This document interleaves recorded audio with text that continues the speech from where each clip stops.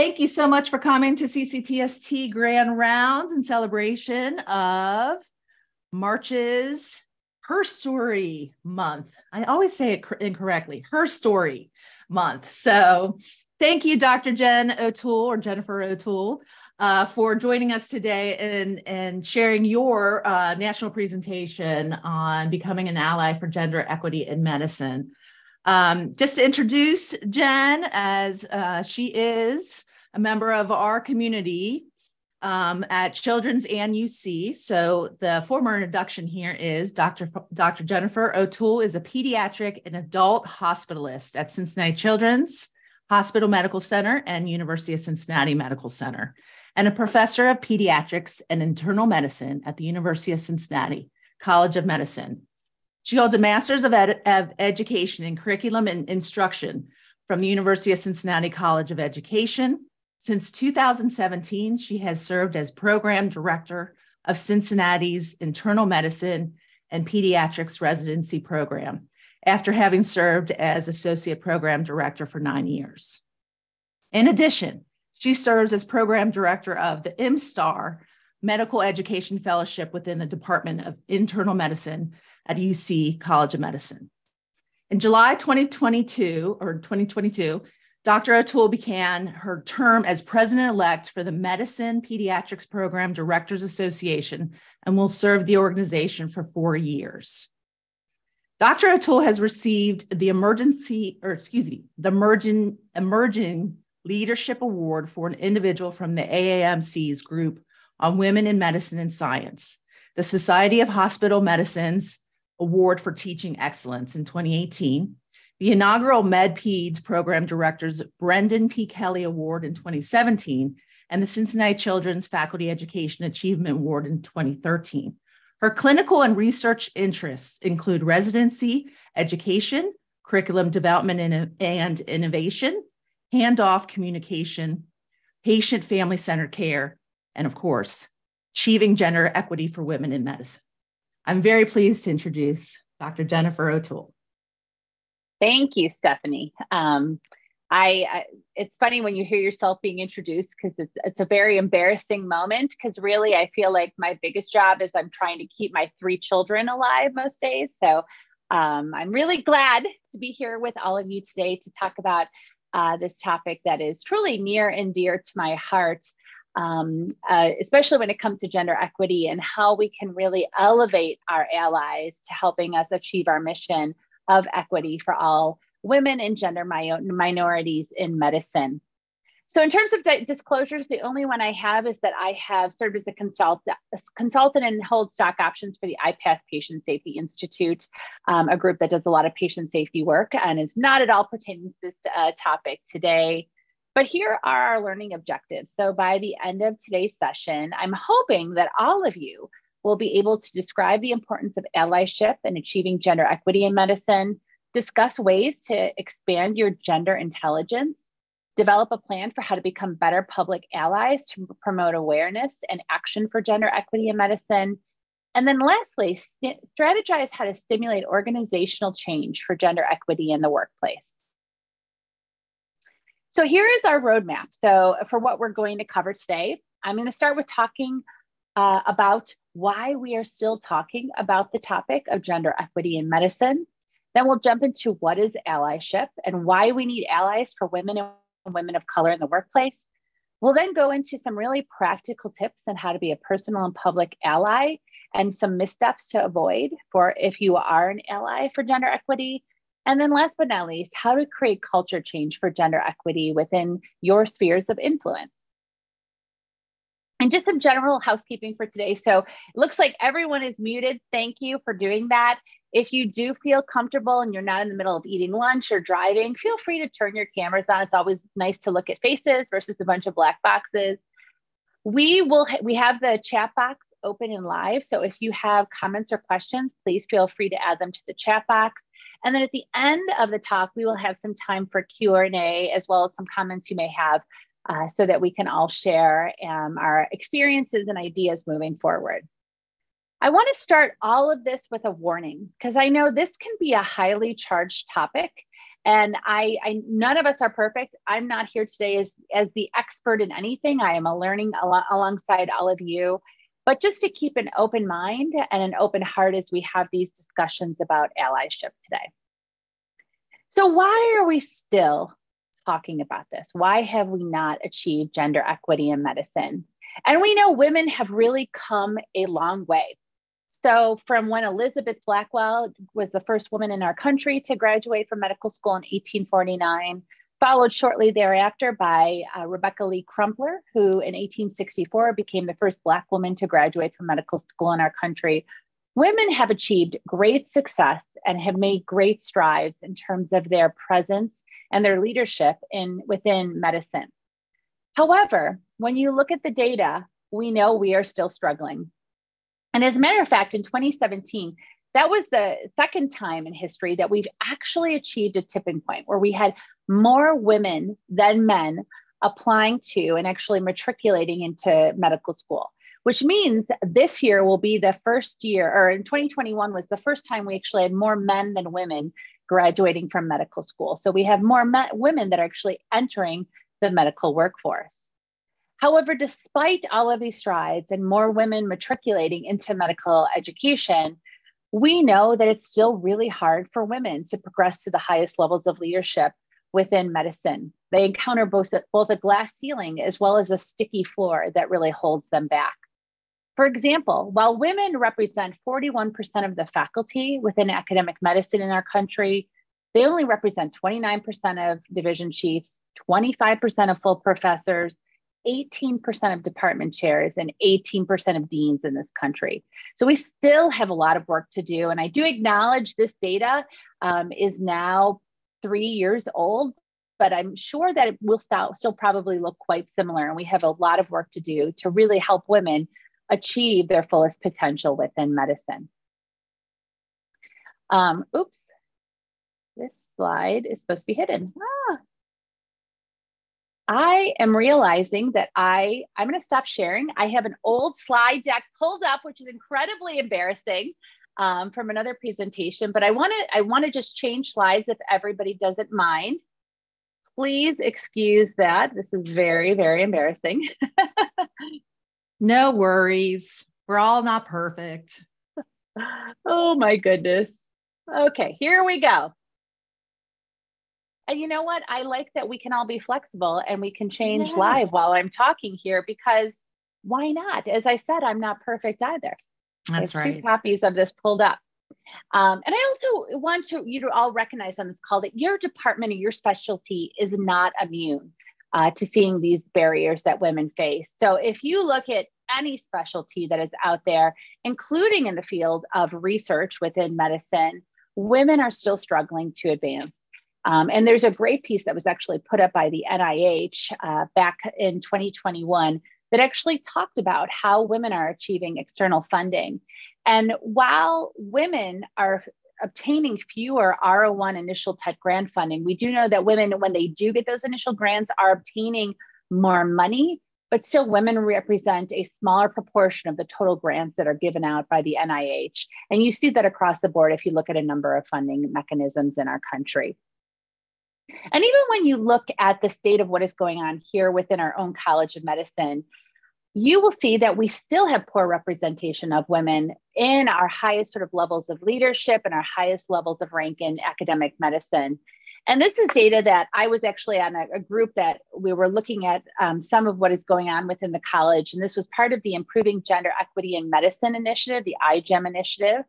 That has done a lot of work at really examining what is happening here within our own College of Medicine. And this data, which was collected, and this is through the spring of 2022. So I do recognize that the data probably has evolved over the past year. This data also excludes the Department of Pediatrics, but for other fully appointed faculty, women represent 41% of our faculty, but only 29% of full professors, 31% of senior associate deans, 40% of associate deans, only 17% of chairs, 26 and 43% of vice or associate chairs, 29% of clinical program directors, 35% of graduate program directors, and only 13% of Drake Award winners. And we all know that the Drake Medal is really our highest level of achievement within our College of Medicine. So if you look at this, and if I were to pull up the data from the national data from the AAMC, you would see that really what is going on here within our own College of Medicine really mirrors the national data. So despite all of this, we know, and there is good evidence that when teams within healthcare have women on those teams, they function at a higher level, they're more effective, and we also see better outcomes for patients. So we know it is important to make sure we have adequate gender diversity within our teams, whether they're administrative teams or patient care teams within medicine. So let's jump into talking about what is allyship and why this is so important if we're ever going to achieve gender equity in medicine. And I love this definition. Is I've done a lot of research about allyship over the years. I think this is probably the best and most encompassing definition. When a person of privilege works in solidarity and partnership with a marginalized group of people to help take down the systems that challenge the group's basic rights, equal access, and ability to thrive in our society. So that is what allyship is. It's those people that have the power, that have the privilege, working and standing alongside those that don't, helping them to achieve equity and justice within their sphere of influence. And allyship requires two different sets of building blocks when you think about how you actually do this effectively. The first is affirmation. So the individuals that are in the power or privileged position recognize that they are in that position and that because of that, they have an equitable amount of right or power over others. It also is very dependent upon personal relationships and listening and sometimes becoming invisible. And we're going to talk about that in a little bit about some tangible steps you can do to be a better ally within medicine. But sometimes men have to actually take a step back and listen and become invisible for women to take that step forward. It also requires informed action. So public action, sponsorship of women, and lastly, advocacy to really lead that system and culture change within our institutions. So allyship is not about saving women. I think this is sometimes what folks commonly think allyship consists of, because really when you take that step forward to save or rescue or do something, often it reinforces that heroic or masculine stereotype and really it reinforces the status quo of the inequity we have in medicine. And if allies empathize humility and gender partnership, that is where we are really going to see that change. So again, I want to really highlight, it's not about rescuing, because I think a lot of men often will say, I have to go in and change something. I have to rescue the women. That's not what it is about. It is about sometimes taking that step back and really being a partner and a very silent and humble partner within that process. Here's a great example of the phases of allyship. And I love this because it talks about that continuum and that we all have the power to change and advance when we think about allyship. So for some individuals, they'll say, this is a problem for men that we're talking about allyship and towards gender equity. And there's others that will say, it's not a problem. It's all good. More women are entering the field of medicine. We are good. Over time, we will see the change. There's other individuals that will say, well, this is not my problem. I'm not a part of this. Like, I do what I'm supposed to do. I don't really have to be a very vocal and visible ally. And then there's that step of, okay, I see there's a problem. I recognize there's inequity in medicine. I just don't know what to do. I don't know how to respond. And then there's the penultimate, and this is what we're looking to achieve with all of our colleagues that are men within medicine. I see the problem and I know what to do. I know how to respond. And I'm going to guess that most individuals on the call today are really living in a state of, I know there's a problem. You showed me the data, Jen. I know there's a problem. I see problems in my workplace sphere all of the time, but I don't know what to do. I don't know how to respond. I don't know how to create that culture change that is so important. So that's where we're going to hopefully take that frame of reference today. I'm hoping that I can give you those tools to take forward into your workplace to be a more effective ally. So why do we need allies? Why is this important? Why are we talking about this topic? So men hold the majority of power positions and positions of influence within medicine. I showed you that data from the AAMC. I showed you our data from here within our College of Medicine. And women and those of non-binary identity cannot change the status quo alone. And often what happens in gender equity initiatives is women create this charge, they start being very vocal, they start doing different activities. Yet we know women cannot do it alone because they don't hold the power or the influence in a number of different circumstances. So men, and then we're going to talk about how women also, for women of color, are really necessary to stimulate and advance change for equity in our workplaces. And it's also important to note that solving gender inequity should not be viewed as a zero-sum game. And often individuals will say, well, if I sacrifice this, I have to give up for you to get something. So what we lose, you gain. But that is really not how we should be looking at it. We should be looking at it from the point of the more we gain, the more we work towards equity, the bigger the size of the pie becomes for us each to get a slice of it. And I love this quote from a great book, and I'm actually going to give you this reference at the end of the talk today, but gender inequities are not women's issues. They are leadership issues. And I want you to keep that in mind. So women, yes, can be part of the action, but really what we need is men. We need allies to really help us change the status quo. And as I said before, women also can be strong allies for each other.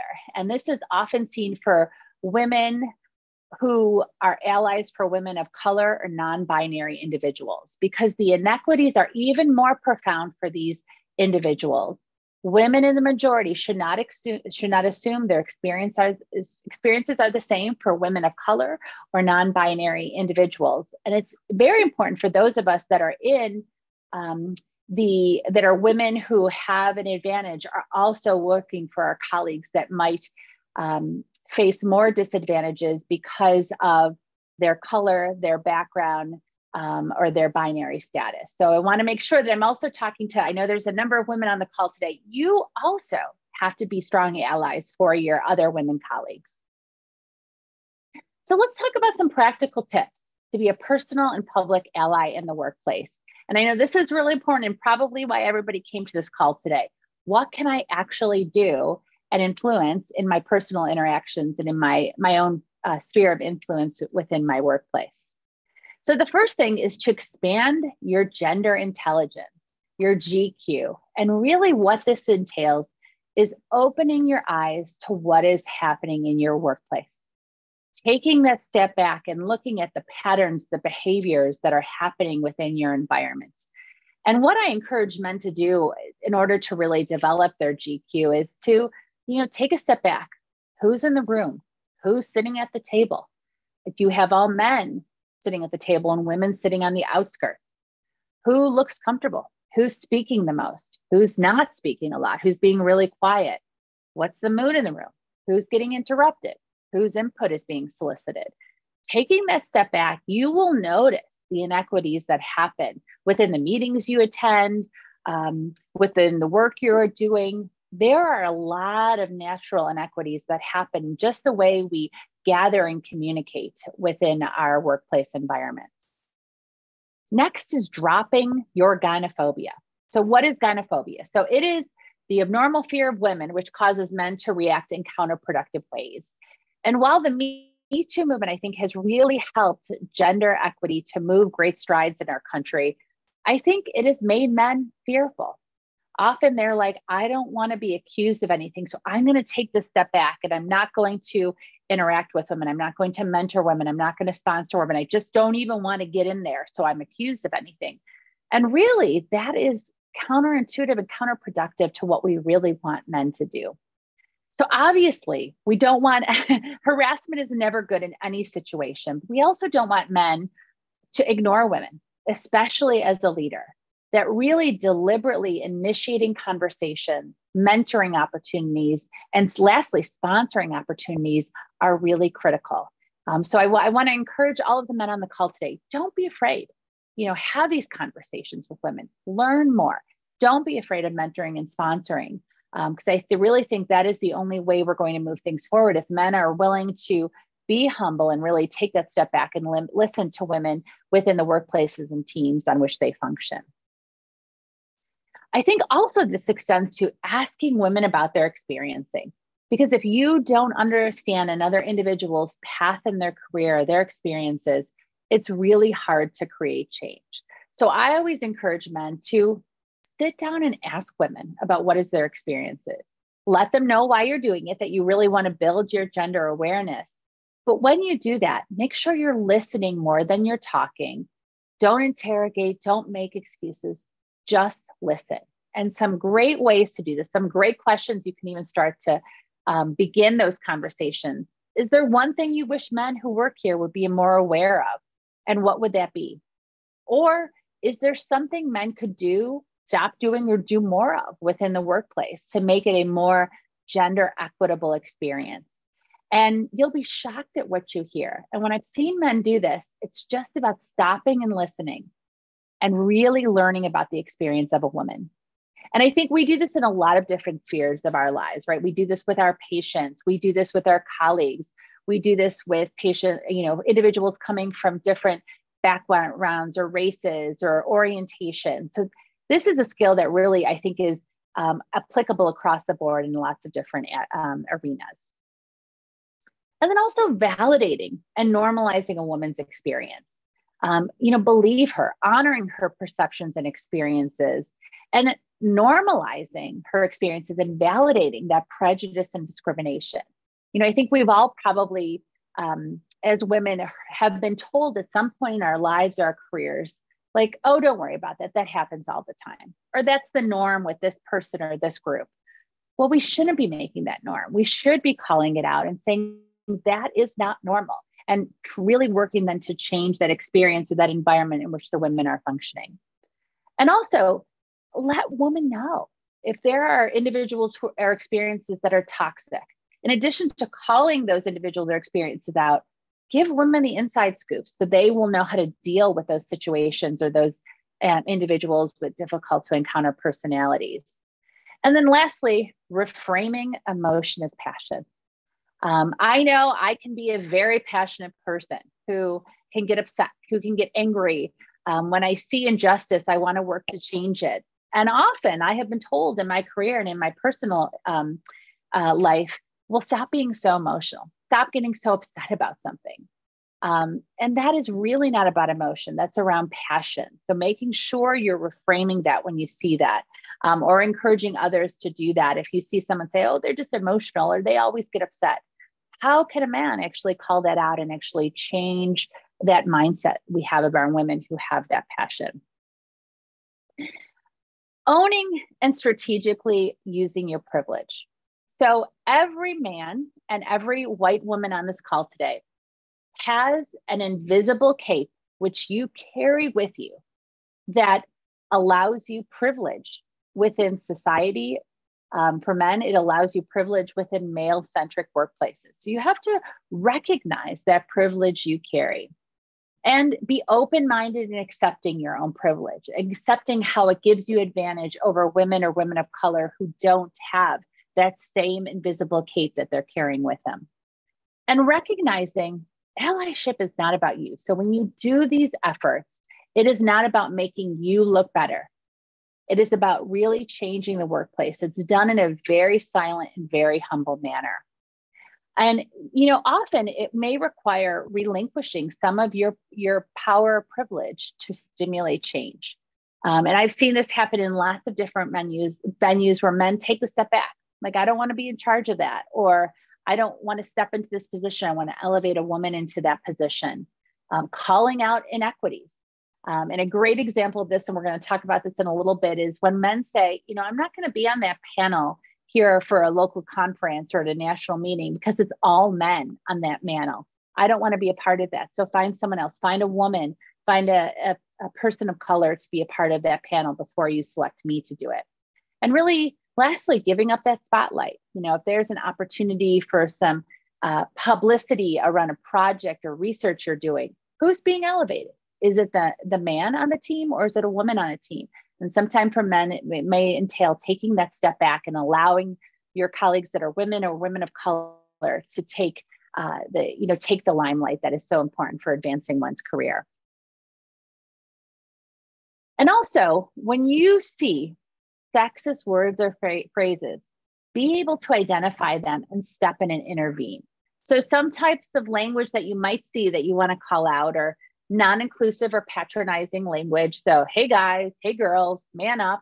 I know I'm guilty of it. I think it's part of my lingo that I always say, hey guys, when I'm talking to a group of individuals, and I've tried to be really cognizant about not using that as a term that is part of my vernacular. And then also recognizing discriminatory comments that play on stereotypes or rigid gender roles. So what are you girls gossiping about? I think you're being overly sensitive to that subject. All of those really perpetuate a lot of the discrimination we see towards women in medicine. And then obviously there's just misogyny that happens within our workplaces. When someone says, hey, you're really grouchy, is it your time of the month? That's really nice, but I'd like to see what your colleague or boss has to say about that. And often that colleague or a boss is a man. So recognizing when those types of situations occur is really critical. And then last but not least, recognizing benevolent sexism within our workplaces and the teams in which we function. So you might hear someone say, she's nice, but she's not really leadership material. Or we'd love to invite you to be a part of this, but we didn't invite you because we know it's in the evening hours and you have kids and it'll be tough to find a babysitter. All that is a really exclusionary practice that happens to a lot of women within the workplace. And then if you see something, how do you say something? Because really, men, you are the watchdogs out there for when we see this gender discrimination. And it's important for women to call it out, but it's also really important for men to call it out when it is occurring. So this book, Better Allies for Women in the Workplace, really great book, which I'll give you the reference to later, talks about using the 2-second rule to avoid bystander paralysis. So as soon as you see it, within 2 seconds, shutting down the sexist humor, gossip, or comments with responses like, ooh, not cool, or ouch, or I don't get it. Can you explain that joke to me? Or even just saying, that's a terrible stereotype. We probably should not be saying that. And you might be guilty of saying some of these things, and that's okay. And that's why I put the disclaimer at the start that none of us are perfect. We are all growing within this space of equity for all of the individuals we work with and live with every day. But when you say something, own it. It might be hard. Say you're sorry, show some humility and vulnerability in the process, and then grow from there. You know, really set a practice moving forward where you're not going to use those types of terms. And then it's important to also be strategic about when you confront other men. So really framing that feedback as a growth opportunity. Because I know sometimes when you call out individuals, they become very defensive and that behavior becomes worse. So thinking about the right time and place to do that feedback and also frame it in a growth opportunity. None of us are perfect. We are all working to get better. And then just say no. So this is when I was talking before about mannels. So just say no to mannels, mansplaining, man spaces, man-terruptions. And here's the examples of them up here. So I think pretty much the term manel is pretty universal. So these are non-diverse, all-male conference panels. Can be at a conference locally or nationally. Mansplaining, when a man typically has to explain something to a woman in a condescending or patronizing manner. Man spaces, so settings such as meetings where men assume they have a seat at the table, they'll be able to speak up. They won't be interrupted and they'll assume full credit. And then the classic man-terruption, when a man will interrupt a woman who is speaking, and really showing disrespect and a disregard for her perspective, her opinion, and her value. So really recognizing those, making sure you're not practicing them, and then trying to call them out when they do occur. Disrupting office housework. So this is one that is actually a big pet peeve of mine that I think happens to all of us. So what is office housework? So this is that administrative work, such as taking notes, bringing refreshments, planning the office holiday party, or this being on the sunshine committee for a group, that is necessary. And I'm not saying this type of work is not critically important to the supportive cultures in which we all work, but often it's undervalued. It doesn't lead to promotion or protected time. And sadly, it's disproportionately often assigned to women. So I want you to pay attention to that within your office, within your group, division, or department. Who's doing the office housework? Is it women or is it men? And if it tends to be a lot of women, which I'm here to say it probably will be, and that's what often happens, can it be redistributed to other men within the group? And I think this is so powerful, and women do this, and it's undervalued. And like I said, it doesn't lead to advancement. And we really have to make sure it is equitably distributed amongst all genders within our workspaces. Meetings can be really tough and precarious for women. And that really comes down to being aware of what is going on in the meeting. So again, I want you, next time you go to a meeting, pay attention to what's happening. Be aware of the seating, who's sitting at the table, who's sitting on the outskirts. If you're on a video like a Zoom, who's got their video turned on because they have the luxury to be able to do that within what they're doing. Mitigate risk to women in the meeting setting. So if it's going to be a really high stress or high ticket discussion, have those pre-meetings with women, huddle with them before, give them tips about handling the discussions or what is going to happen there. Also, employ strategies to ensure women's voices are heard. And there's a great article out there that you can read. It's in the lay press about the women who are on Barack Obama's cabinet, that they would actually work to amplify what each other was saying. So often what happens is a woman would say something really high impact or have a really great idea, and the group would be going on and on and on and just sort of move forward. Other women banded together to say, you know what? So and such's opinion or idea was really great. Let's stop and talk about that, or let's think about employing that suggestion. So I think that is a great way. That amplification technique is a great way to really ensure women's voices are heard in meetings. Call out her expertise. Say, I know you're an expert in this, or this is your area, your niche area that you really know better than anyone out at this table. Call it out. Highlight the expertise that women have. Interrupt man-interruptions. And I've seen this done a lot. I see actually a number of men and women and non-binary individuals across our academic center who do this really well, that will say, hey, so and such, you just interrupted that individual. Let's go back to them. So doing that in a professional way that ensures that women have their voices heard in meetings. Again, amplifying her voice, her comments, her suggestions is so critical. And then be sure to call out when women are given office housework. And this happens in many meetings, like who's going to put together the minutes, who's going to do that follow-up email, who's going to make that call. Is it evenly distributed? And if it's not, can we redistribute it so that women aren't being taxed with all of the office housework? And then encourage women to let her talent shine and make sure you're sponsoring women. And I hope everyone on this call has heard of sponsorship, but just in case you haven't, I know we always talk about mentorship, but sponsorship is such a key element of advancement within academic medicine. And sponsorship occurs when a woman who has power, or when an individual who has power and influence uses that power and influence for the advancement of another by nominating them for something, encouraging someone to take them into a position or role, speaking up on their behalf. And they really sort of put their social capital on the line on behalf of that individual they're sponsoring. And we know within academic medicine, women are often over-mentored and under-sponsored. So sponsor is really critical for women if we are going to achieve gender equity within our workplace. So how can you do this? Touting a woman's abilities and achievements when new projects are discussed, or you're looking for someone to lead a project that might lead to another leadership role or another big opportunity. This is when, talking up the women you work with is so critical. Nominate. I can't say this enough.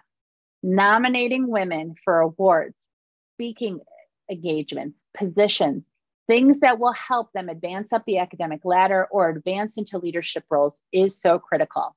And I know one of my New Year's resolutions actually last year was every time I see an award that comes across my email or my desk, whether it's for a local award or a national award, I wanted to make sure I was nominating a woman colleague for every single one of those awards. That doesn't mean I wasn't also nominating my colleagues that are men, but I wanted to make sure I was making a vested interest to always nominate women for an award when it comes across my email.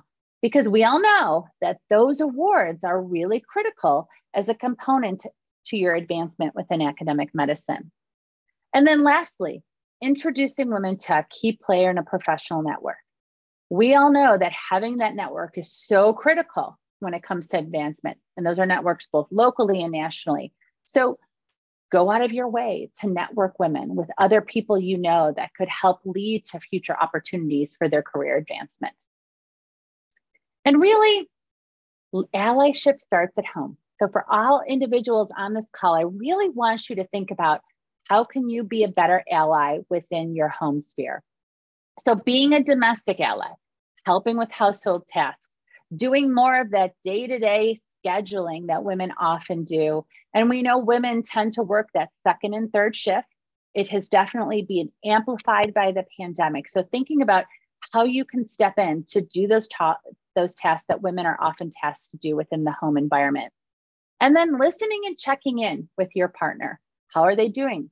How are you feeling? Are you feeling overwhelmed? Can I help by doing some additional tasks?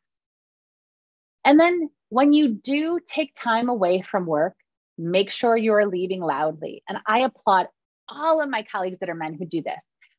When they say, I cannot come to the meeting or I cannot do that call because I have something to do within my home environment or with my children. And when you do that, proclaiming it loudly and publicly. So when individuals take paternity leave, men take paternity leave, I love that because that helps normalize the practice and really makes it okay for women to do that. And I know I've taken leaves to have children, and I always felt like, oh my God, I'm going to be behind. What am I going to do to keep up? I've still got to stay on my email. I don't want to lose anything. But now that I know that my colleagues that are men are doing the same thing, it really helps to normalize that behavior. You know, the things that I felt shy about 16 years ago that are really becoming part of our normal culture. And I want to applaud both UC and Children's Hospital for doing this. We finally have paternity policies. There's a lot of work to do on them, but we finally have those on both sides of the street. And I think that has been so helpful to women when they are taking leave to have, adopt, or children, or to care for family members. And then lastly, supporting your partner's career without reservation and making sure you create that flexible strategy to maximize both of your careers. Because I think it's really hard to have that career success when you're at work if you're not getting that support from your partner at home. So thinking about how you can do that effectively. And you know what? Missteps are inevitable. You will all make mistakes. I still make mistakes, and I live in the world of gender equity. But maintaining a growth mindset and a sense of humility will really help you succeed. And don't be afraid when you make that mistake. Ask women, how can I do better? Ask your peers, your colleagues, how can I do better in this area when I really try to work towards gender equity within medicine? And I love this quote. So if it were easy, we wouldn't be talking about it. Allyship requires us to enter spaces and conversations that make us feel uncomfortable and take the occasional misstep. You're going to falter. That is okay. But what really matters is how you recover and having a growth mindset towards improvement within the equity sphere. Some other missteps to avoid that I want everyone to think about is don't step back when things become uncomfortable or challenging. And you are not here to save women. Women don't need to be saved. What we need is for people to break down those century-long systems of inequity that exist, or the cultures or practices that have been, generations long. We need people to call that out. We don't need to be saved. And then lastly, speaking more than you listen, I think is so critical for men to learn how to become better allies for women.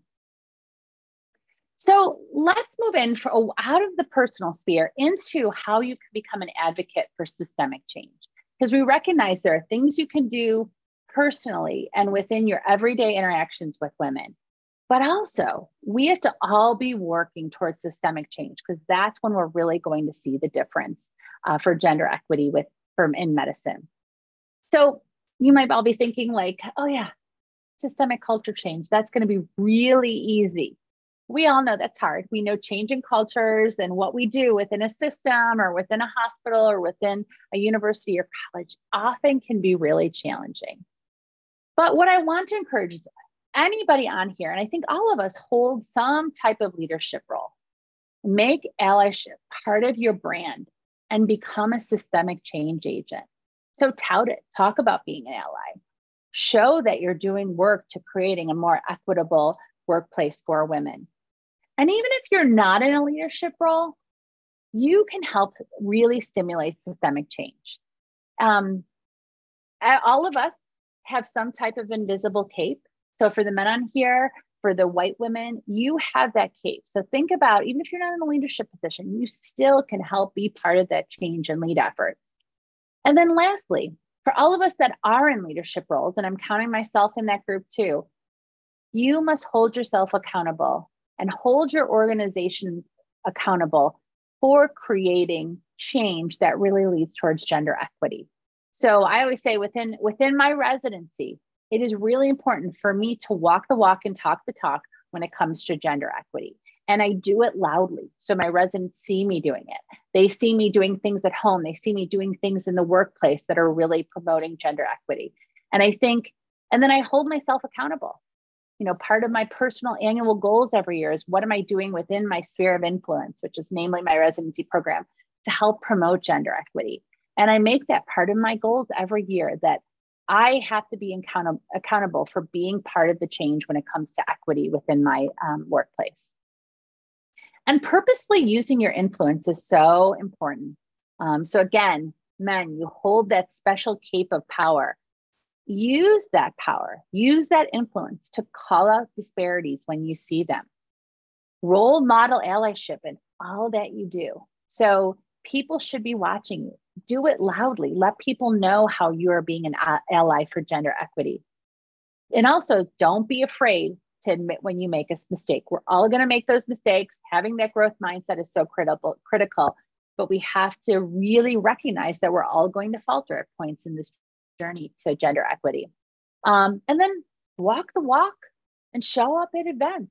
I want to give a shout out to every man on this call today. Thank you for coming to join us. You are doing that. You are showing us that you are committed to this topic. Often when we have talks about gender equity, who's in the room? Lots of women. And I always challenge to say the people we need in the room are not the women. We need men in the room because they hold the power and influence. They are really going to help us create change. So shout out to all of the men that are on the call today, or all the men that'll be watching it asynchronously after, since I know it's a very busy Friday for many.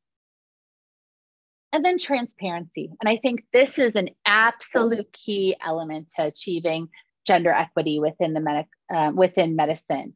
So we need organizations that are being transparent, all different sorts of metrics. So earlier today, I presented some data on what's going on within our own College of Medicine. So we have to transparently display data on rank, leadership, and promotion within our hospitals and within our universities and colleges. Also, being transparent about recruitment and position opening.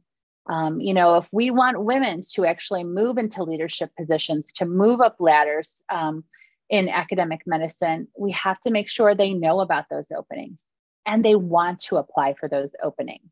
So thinking about how you can encourage women to apply for these positions is so critical. Also, publicly disclosing policies and practices on gender, race, and sexual orientation, making sure it is out there and everyone knows what are the policies, what do we believe in, what is our mission and vision as a university, and how we're going to do that is so critical. And then be transparent about your equity initiatives that are happening is so important. let people know, publicly put those out there so individuals know that it's very important for your organization to be doing this work.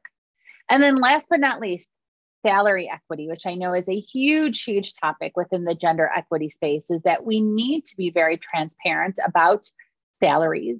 What are our norms within different specialties or different types of work roles or practices?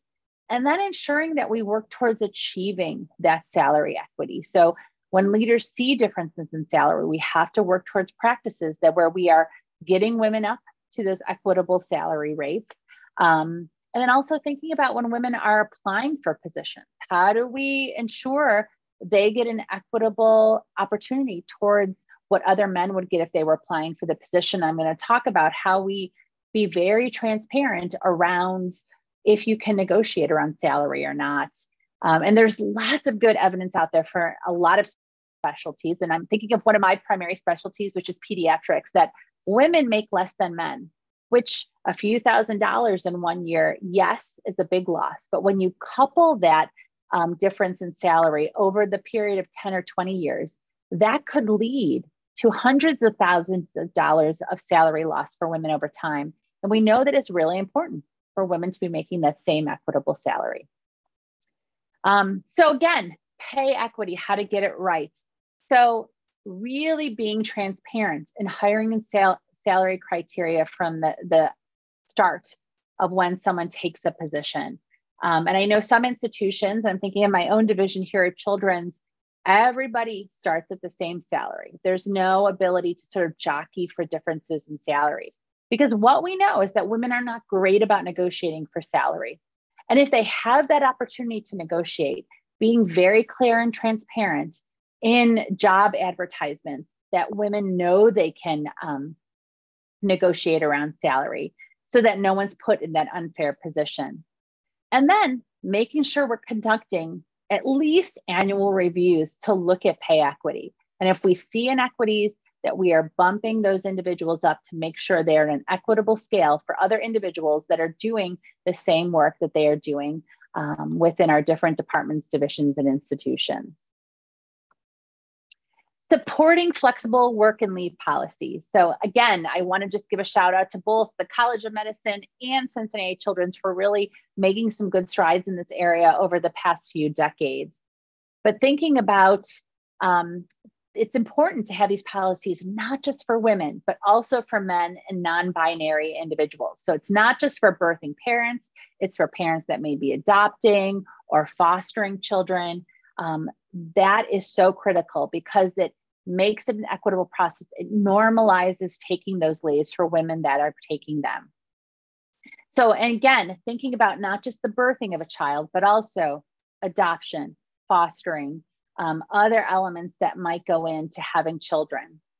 And then also having really clear established exit and reentry policy. So if someone goes on a leave, what is the expectation there? What about when they come back? How much, are they expected to do work when they're away, or are they not at all? And being very clear and upfront about those practices. And then lastly, ensuring leaves don't impact promotion or advancement. And I know there's many institutions across the country, we are not one of them, that there's that clock that is ticking towards promotion or tenure. And if you don't reach it, you're going to struggle there on moving forward. But making sure that when someone takes leaves, they're not going to be set back as compared to their peers who might not be taking that leave. And then organizational and leadership accountability. So this is the most powerful factor in really stimulating change. Since we know that if you attach gender diversity initiatives and metrics to the assessment of leaders, they're going to take it seriously. So making sure our leaders are being held accountable. And that I'm including leaders at every level within our institution. So linking it to salary, to bonuses, to advancement, to annual reviews is so important. Because again, when it's linked to things that have value, people will actually take it seriously and do this critical equity work that we need to see. And then also creating policies that ensure equitable representation of women. So making sure when you have panels or you're hosting a conference or you're sending folks to different conferences, that they're not supporting manels or inequitable presenters or plenary speakers, what have you. Mandating that women are part of those, mandating that women are part of search committees or evaluation committees is so critical. And one thing that you will see out there, if you actually look on recruitment of women for leadership positions, they always talk about the get two in the pool effect. That if we know if there's a position that is open, if you have one woman amongst a group of men, the likelihood she's going to get that position is pretty much zero. If you can at least get two in the pool, and we show that example here with 2 women and 2 men, there's a 50% chance that women will be hired, because they will see that sort of normalization of having women candidates within the pool. And then the more women you can get into the pool, the better, the more likelihood that we will see that a woman will take the position. And I know often when it comes to gender equity work, there's a lot of discussion around the pipeline. There's just not enough women that will go into this. There's not enough women applying for something. And I think we can turn that around and say to our search committees and our leaders, you've got to find a woman. It's not a pipeline issue. There are women who are skilled and who can do these roles. We just have to go find them. And we have to make sure that the applicant pool we are looking at has a strong representation of women, at least 2 women, because we know you got to get 2 in the pool. And making sure we extend that diversity and representation to everything we do. So not just about our own workforce, but thinking about our suppliers, our customers, anybody we interact with. Are they doing the same diversity practices that we are upholding ourselves to is really important. So I'm going to wrap things up and then we'll leave some time for Q&A. But where do we go from here? So how do we really create change? What are you all going to do with some of the information I presented today? So I want you all to pledge. I can't see pretty much anyone besides Stephanie, but I want you to raise your right hand. I want you to promise that you are going to do one thing differently to become a better ally. And for men, what you can do to be a better ally for women. Women on this call, what you can do to become a better ally for the women that you work with. And I want you, you don't have to do it right now, but after the end of this talk, I want you to text that pledge to a significant other or a colleague that you work with. That's going to be your accountability buddy. So I want you to promise you're going to do one thing. It could be, I'm not going to be on a manel. It could be, I'm going to call out when mansplaining occurs. Whatever it is, I want you to text that to someone who can hold you accountable to see that it's actually achieved. And I kept referencing 2 really great books by Dr. Brad Johnson and Dr. Dave Smith. Many of you might have seen Dr. Brad Johnson when he was here as our Cincinnati Children's WIMS visiting professor last spring. But 2 really, really great books, and great books, regardless of your gender identity, to read. The first one is Good Guys, How Men Can Be Better Allies for Women in Workplace. And then Athena Rising, How and Why Men should mentor women. 2 really, really great reads that I have to say have given me a lot of great tips on how I can be a better ally and a better mentor. So I strongly encourage you to purchase and read both of these books. So there are my references. So I am going to open things up to questions. I'm actually going to pull up the chat, unless you've seen anything that's come up. No, we don't have any questions in the chat, just Okay. Some comments. But I would encourage anyone who wants to ask a question or just reflect on this. I agree with Heather Christensen, this brilliant presentation, to either raise their hand, open up their mic, or add to the chat at this point.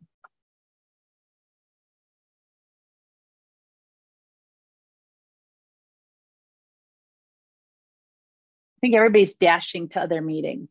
Yes. Or they're just really shy on this Friday. It's all good. It is all good. Melanie, thank you so much. Would you like to unmute yourself, or would you like me to read it? Oh, I'm happy to unmute. Great.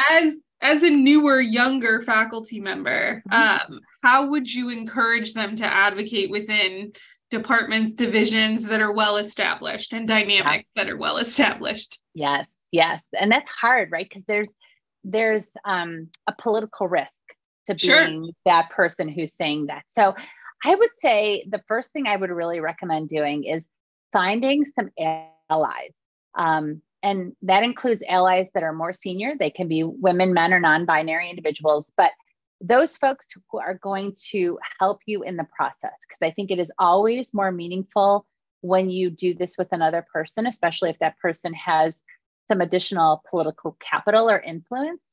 And I think you'll be surprised at what you find at folks who recognize that and just didn't think about it or didn't think to speak up on an issue there. So I think that's the first one, is find your allies within your division, department, institute, whatever you're in here. I think also joining groups that are doing work in this area. So obviously we have WIMS groups, both at UC and at Children's, that are doing work in this area. So reaching out to those individuals to say, hey, is there any ongoing work? Is there any effort or any other initiatives I can join? And then I think also talking with your boss, your supervisor, your division director, whoever might be that person you report to feel out, like, what do they think about these issues? Because I think often folks may just not see it as an issue. They might just be sort of immune to it with where they are in their role. But asking them, what is going on? What's the situation? Have you noticed this before? And doing it in a way that's not going to put that person on offense, but really creating that open, safe conversation, because they might have some strategies, techniques, or the political power or influence to actually help change what you're seeing that's ongoing. But I do want to say, Melanie, can be really risky. And that's why I think looking for people who can create some safety and have that political clout or capital to speak up can really help give you that strength that you need to call things out. Thank you. Awesome. Any other last minute questions, feedback? If no one else has a question, I can have another one. Good, Melanie. Go for it. Go for it, Melanie. So, and partially I'm asking because I just took on a director role in DEI initiatives in our department. So awesome. I'm very interested and partially trying to figure out, how do you find funding for initiatives around diversity and equity? Oh, Lord, that's a tough one. Yeah. Because I think we all, no matter what institution we're coming from, money is always a big thing, right? And that's how you actually get things done, is when you have money and power. Right. I think there are folks who can talk to that are doing the work, whether it is, I know here at Children's, we have a faculty DEI group that is doing a lot of work and initiatives and has some money to do that. Talking to your division director, your department, or whatever group you're in, talking to the person in leadership to see if they have any money they can put towards this. Because I think often there's little pockets of money maybe you can get a hold of. This is a tough one, right? Because often in equity work, we do not put enough resources around it. It is work that is done on a Saturday night in someone's free time using, toothpicks and duct tape, I always say. And we have to really make these well-funded, well-resourced initiatives to really move the dial. And I find, here at our Academic Health Center, our leaders are interested in doing this work. This is important work from top down. People recognize equity work, including gender equity work, is so critical. They just may not have the time or bandwidth to do it. And if you're willing to do that work, often they can find you the power and resources you need. Thank you. Either that or we're all having a bake sale in the lobby. Yeah, exactly. It's going to fix everything, right? Excellent. Well, we're at the hour. Thank you so much, Jen. You're welcome. For, again, your brilliance, but your humor as well. You have to have both.